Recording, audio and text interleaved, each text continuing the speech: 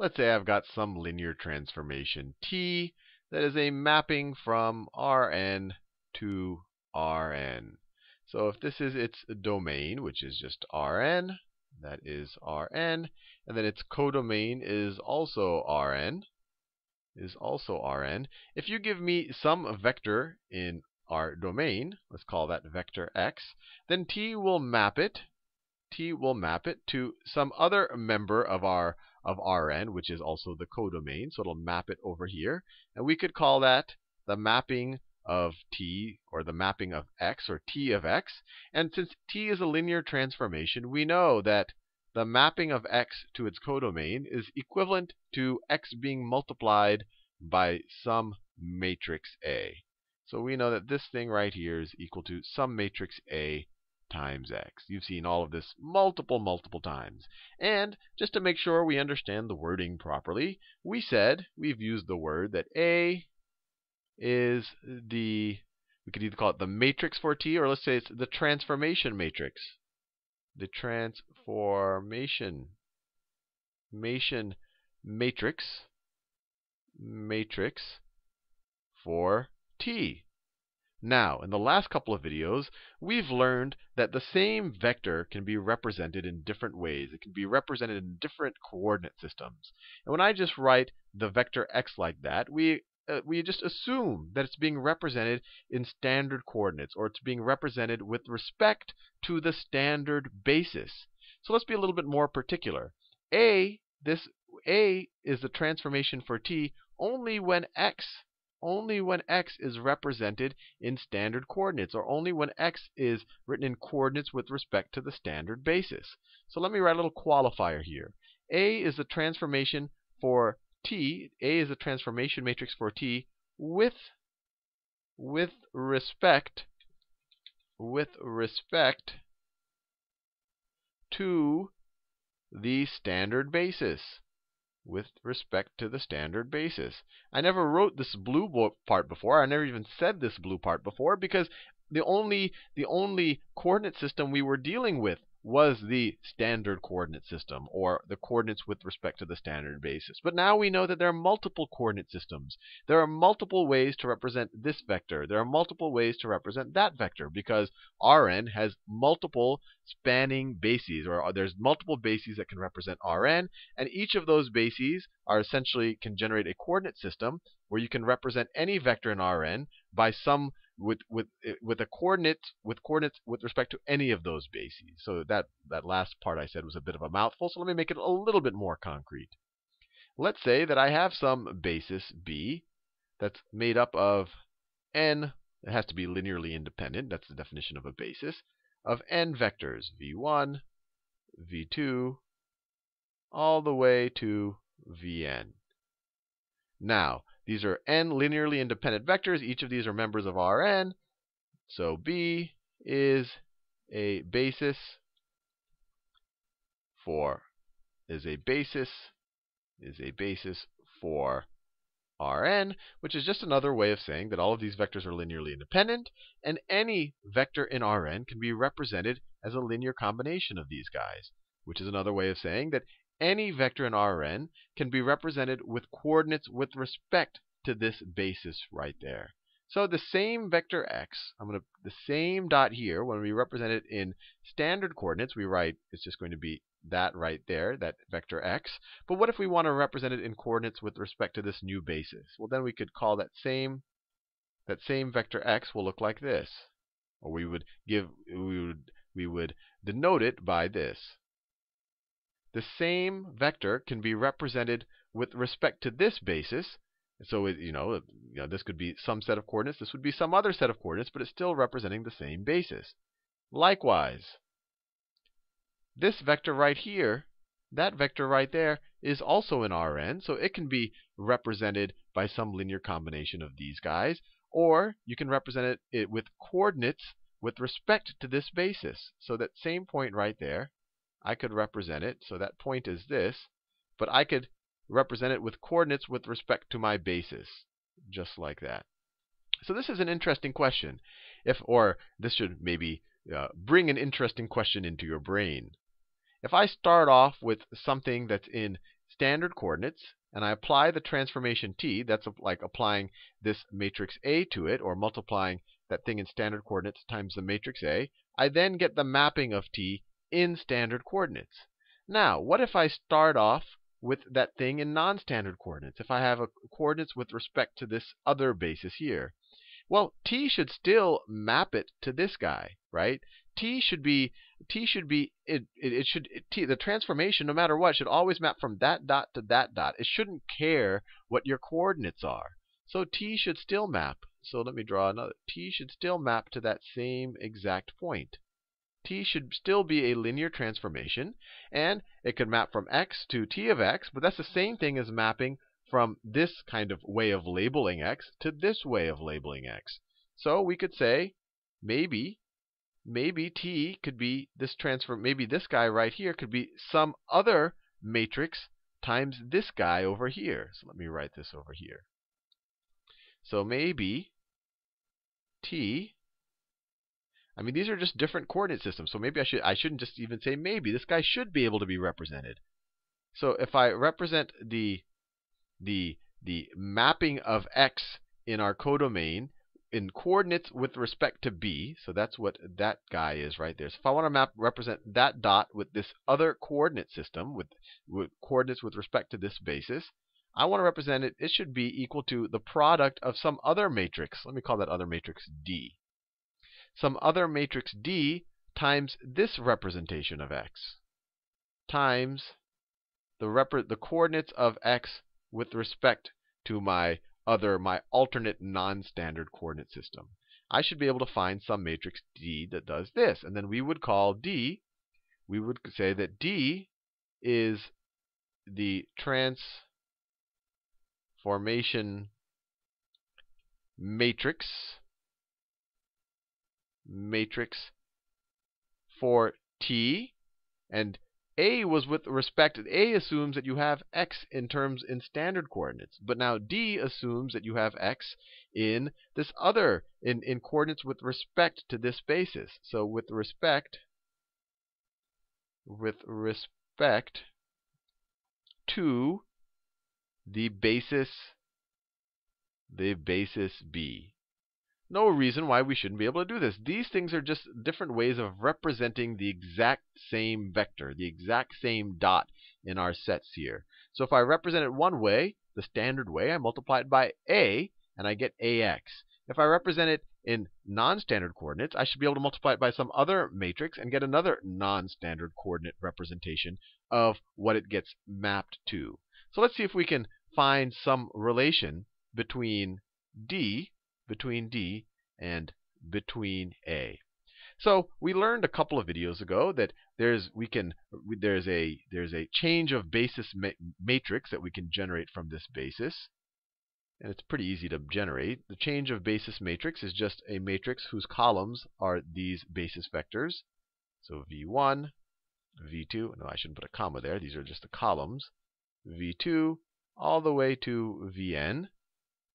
This is an n by n matrix. Each of these guys are members of Rn, and we have n of them. This is an n by n matrix, and where all of the columns are linearly independent. So we know that C is invertible. So these are all column vectors right here. So we know that C is invertible. And we learned in the last 2 or 3 videos that if we have some vector x, if we have our vector x, and it's being represented by coordinates with respect to our basis B, we can just multiply that by C.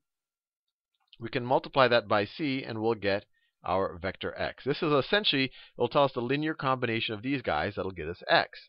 And since C is invertible, we also saw that if we have just the standard format for x, or the standard coordinates for x, we can multiply that by C inverse, and then that'll get us the coordinates for x, with respect to B, with respect to the basis B. And these two things, if you just multiply both sides of this equation, let me do a different color. If you just multiply both sides of this equation by C inverse on the left-hand side, you're going to get this equation right there. Now, given that, let's see if we can find some type of relation. Now, we know, or we're saying, let's see what d times xb is equal to. So let's say if we take d times xb, so this thing right here should be equal to d times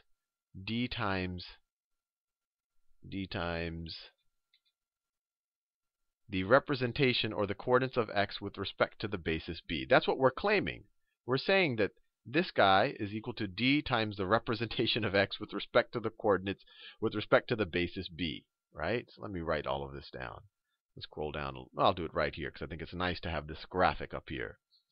So we can say that d times xb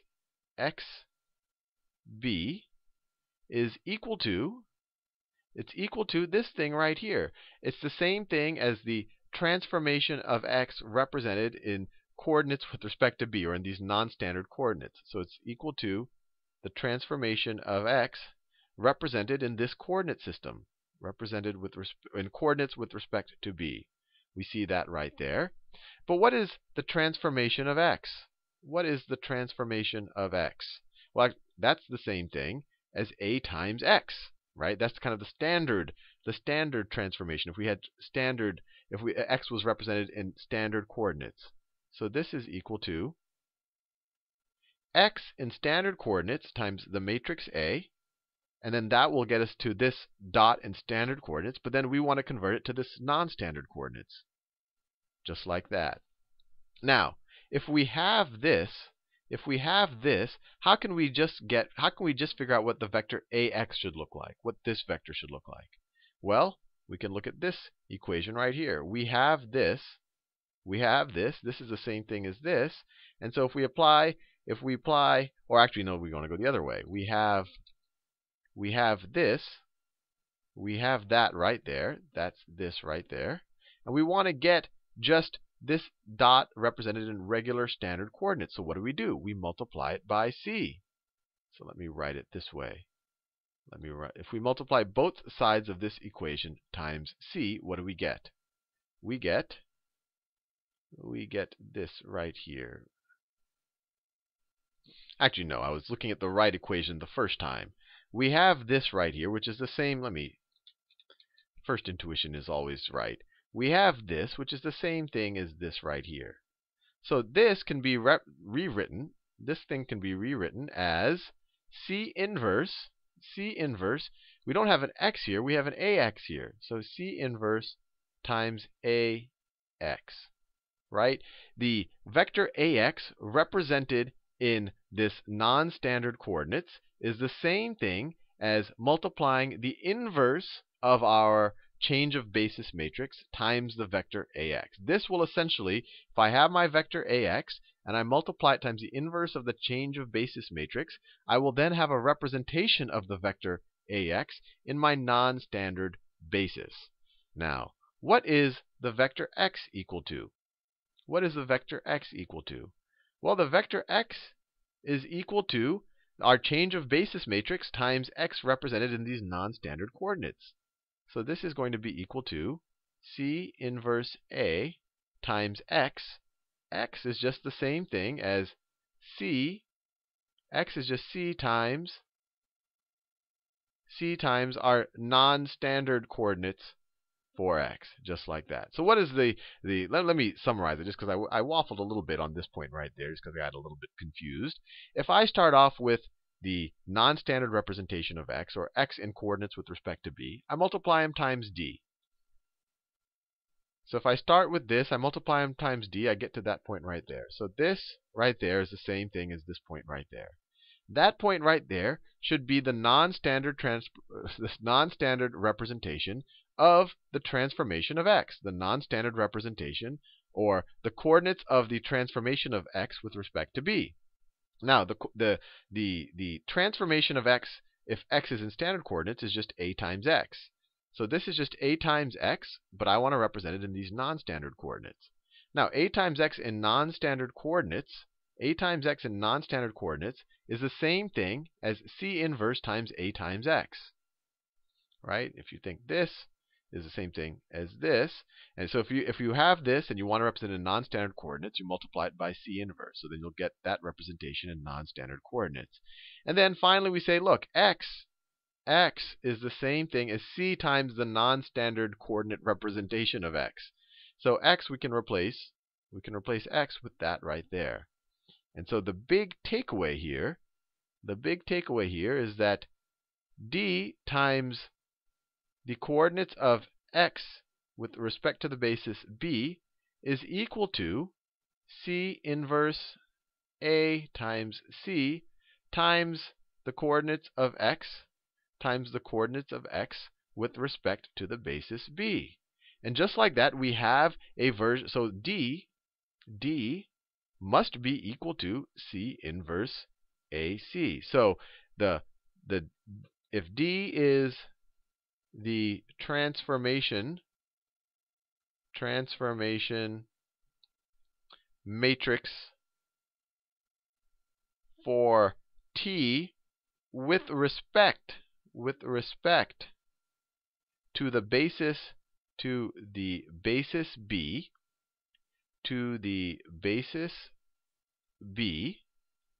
and let me write here, and c is the change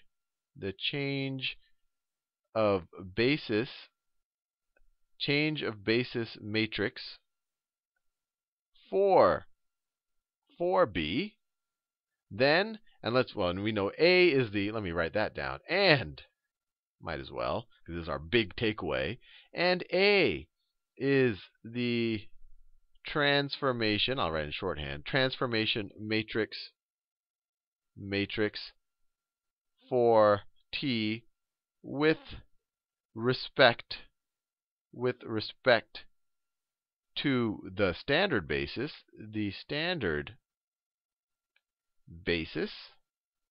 then we can say, and this is the big takeaway, that D, our matrix D, is equal to C inverse times A times C.